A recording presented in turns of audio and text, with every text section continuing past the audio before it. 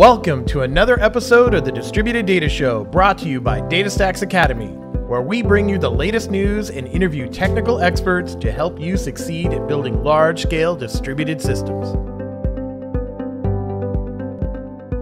Hello, and welcome to another episode of the Distributed Data Show. I am technical evangelist Luke Tillman here in the studio with DuyHai Doan. DuyHai, welcome. Hello. Hello, everyone. So DuyHai, funny enough, just got off a plane, and I was like, surely you want to go to the hotel and maybe relax, take a nap, something like that. But he was like, no, I want to talk about secondary indexes in Cassandra. It's my topic. He's a crazy man. There's no stopping him. So DuyHai is here, and we're going to talk today, like I just said, about secondary indexes. So DuyHai, just real quick, give us like a sentence or two just for anybody who hasn't seen the show before. Tell us just kind of a little bit about yourself and what it is you do at DataStax. Okay, so I am a technical advocate. I'm based in Europe. My main location is Paris. And basically what I'm doing is to help people implementing DataStax Enterprise and also helping developers with their questions about Apache Cassandra. Yeah, so you're a regular on the on the speaking circuit over there. You do tons of conferences over in Europe. Yep. Okay, so let's talk about secondary indexes. So maybe set the stage by somebody that's listening to this. Just start by explaining maybe what is a secondary index and why do we need secondary indexes when we're talking about Cassandra or DSE. So if you are a newcomer to Apache Cassandra, you already know that we used to tell people use the primary key to access your data, right? This is a good way to model your data. The problem with primary key is it's not very flexible. And sometimes you want to be able to query your data. I don't know, for example, you have an user table. You want to query your user by their age or by their country or whatever. So secondary index is here for convenience. And I want to warn people that are coming from the relational database world. Secondary index in Cassandra is not for performance. They are more for convenience of query. Okay.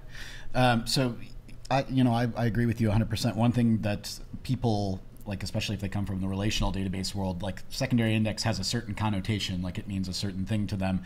And we're very used to being able to just kind of put a secondary index on anything in a relational database, and because it's a single machine, a lot of times it actually we get performance improvements when we do queries, but that's not how it works in Cassandra. So why don't we talk about how it actually does work in Cassandra, and maybe start with what's going on at the cluster level with secondary indexes. How are they kind of distributed around the cluster when we're talking about multiple machines?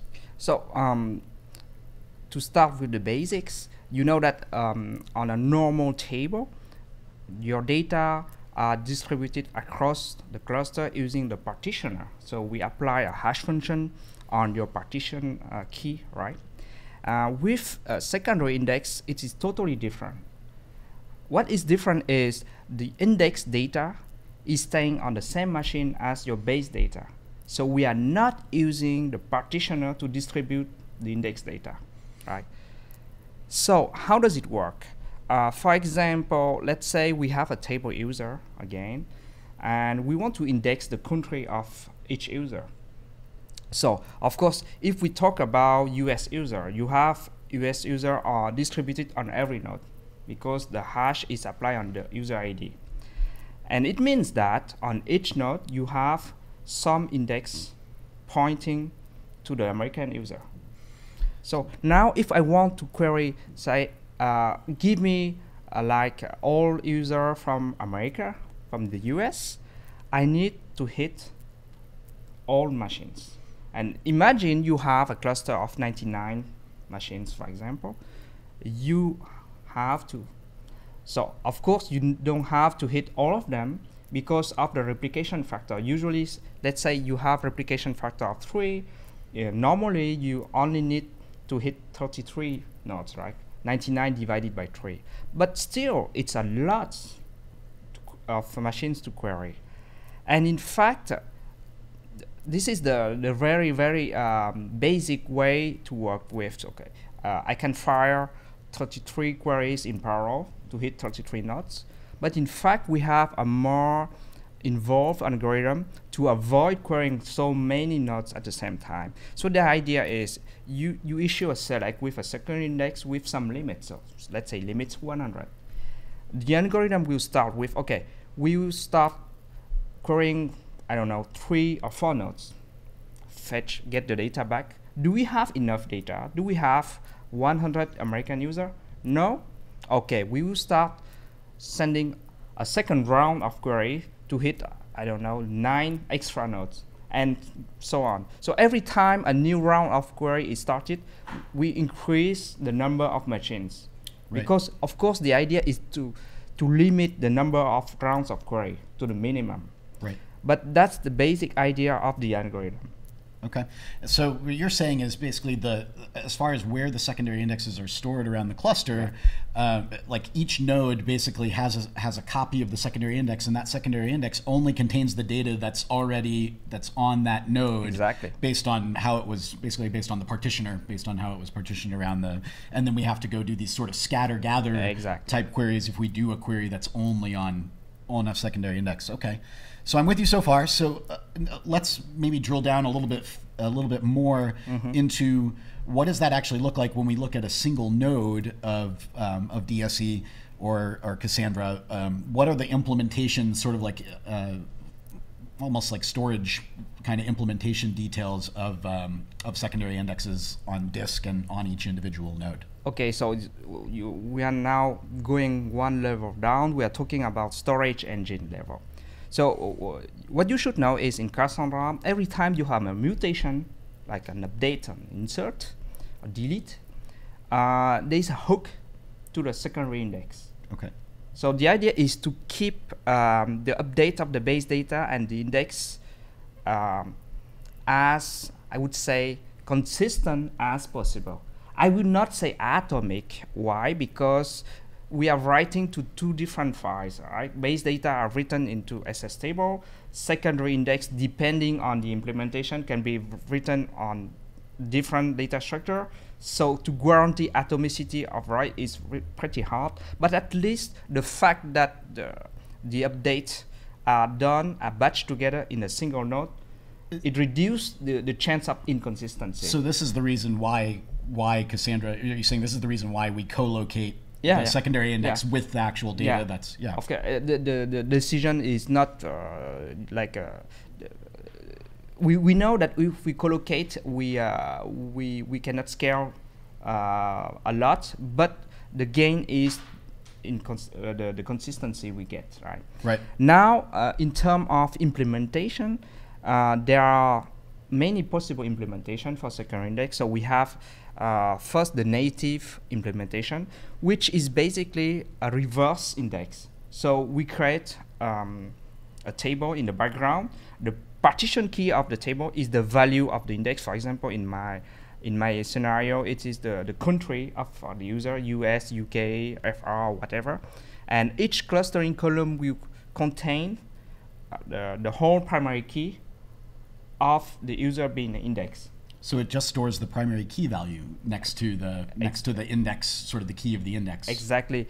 And with this kind of design, the only thing you can do is to query by equality. So give me all user from US, or give me all user who are like 10 years old or 20 years old. But you cannot have range query. Give me all user between 20 and 30 years old. Not possible, because you cannot have range query on partition key. Recently, we have another implementation of secondary index called SASE, SS table attached secondary index. Now the new idea is to stick together the life cycle of the base data and the index data structure.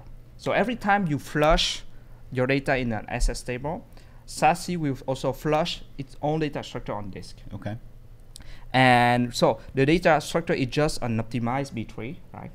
And the new idea here is, because we have a close relationship between the SS table and the SASE index file, we can, and because SS table are by nature immutable, we can store the exact offset of the row, of the matching row in the SASE index to get back to the original SS table to be able to read, right? Okay. And we have also other implementation based on Apache Solar or Lucene. So we have DSE search, which is using Solar and Lucene index underneath. And of course, again, we are only storing primary keys of matching rows in Lucene. We don't store the whole data. So all these implementations that you've mentioned, like the three you sort of just discussed, native secondary indexes, SASE secondary indexes, and then search type secondary indexes with Lucene, none of them are actually, they're all storing basically pointers back to the original SS table file. So is that sort of like, is that sort of the reason why you said at the beginning that that secondary indexes in Cassandra, they're not really for performance, they're more for convenience? Because how is performance actually going to be impacted by sort of this decision to? Yeah, so on the ground of performance, as I said before, the fact that you need to scatter gather on the cluster layer, so it's already slower than to have to contact just a single node for query. And on the storage and engine layer, when you are querying by secondary index, you need two passes on disk. One pass to read the index data structure itself, right, to get the primary key or the offset, right, and another pass to read the original data, right, out of SS table. And that's the reason that which explain that access by primary key will always be faster than access by secondary index. Because you don't need the two passes, you don't need to do Yes. two reads essentially off of disk. Exactly. So why don't we, if what we're storing in these secondary index structures is pointers back to the original SS table files, like sort of offsets, why don't we actually just duplicate data in these index data structures? I know relational databases have done this in certain types of indexes for a while, where they sort of just duplicate the data. Why don't we do that in the secondary index so that we can avoid the whole second pass and performance penalty? So I get your point. So I was thinking about this idea a while back ago.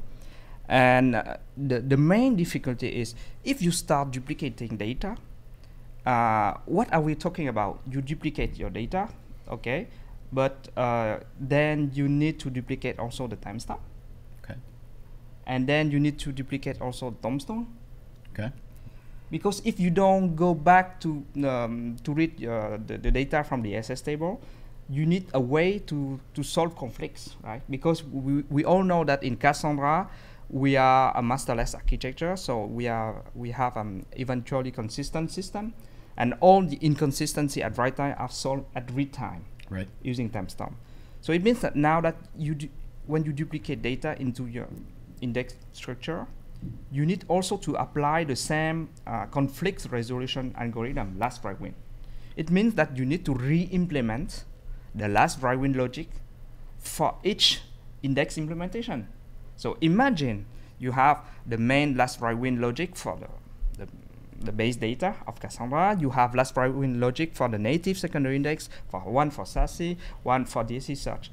It means that you are taking a huge risk of regression because you are duplicating the same logic everywhere. Sure. This is very risky in terms of programming. Sure, and then also as far as like how do you have to figure out then how do you store things like a tombstone when you're talking about like how would you store a tombstone in a SASE index or in a Lucene index? I don't know, but yeah, right. It's just another field, just on extra bytes, but still a lot of work to do because then we are not just talking about resolving conflict at read time.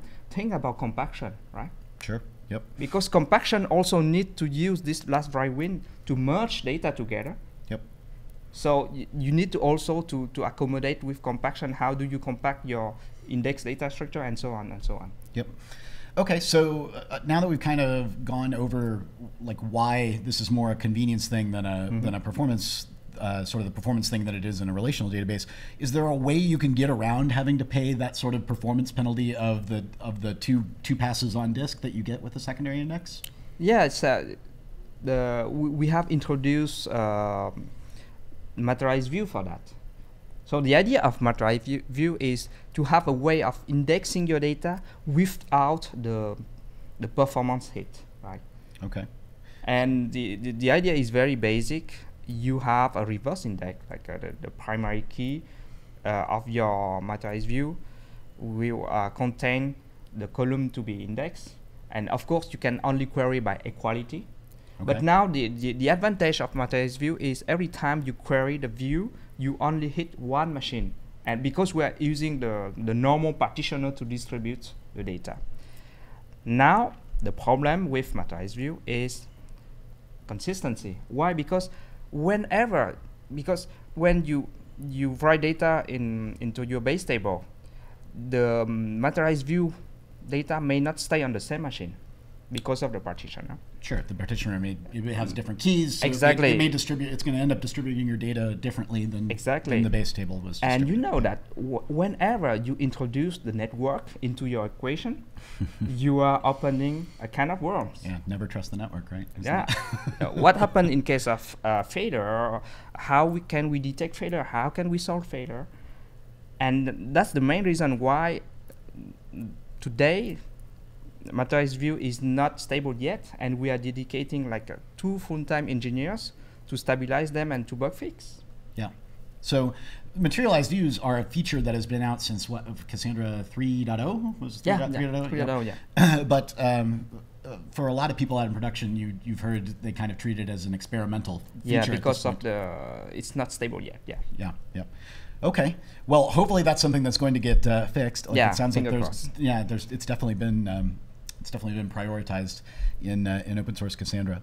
So hopefully for everybody watching and listening out there, maybe you understand a little bit more about how secondary indexes in Cassandra work, not only at the cluster level, but also sort of some of the different storage implementations that are available. And if somebody wanted to learn more, like, do you have any suggestions on where somebody might go to learn more? I know you blog on some of this stuff sometimes. I have written a really detailed blog post about secondary index architecture, cluster level, storage engine level. I also give the complex algorithm, to query by multiple rounds. So they can go on my personal blog, so www.DuyHai.com/blog. Cool. And they can find the blog post there. Awesome. Okay, well, thank you to DuyHai for being here all the way from Paris. And thank you for watching and or listening to another episode of the Distributed Data Show. We will see you next time. Thank you for joining us again for the Distributed Data Show. We love your feedback, so go to the Distributed Data Show page on DataStax Academy and tell us what you think. You can also find us on the DataStax Academy YouTube channel, or find our podcast on iTunes, Google Play, or wherever you get great podcasts. While you're there, make sure and subscribe so you don't miss a single episode.